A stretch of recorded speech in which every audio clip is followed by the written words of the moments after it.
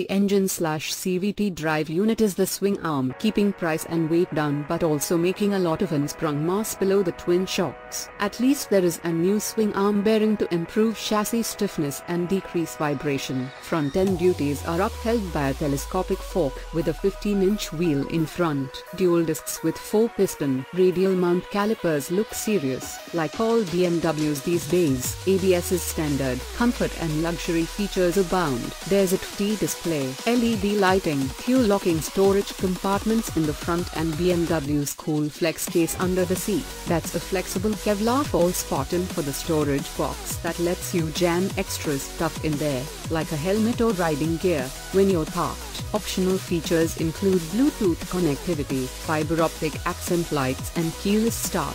No word on USA availability or pricing, but we'd expect it to be significantly less than the $10.095C650 Sport. It's nice to see more choices in the scooter market, especially in the middleweight segment.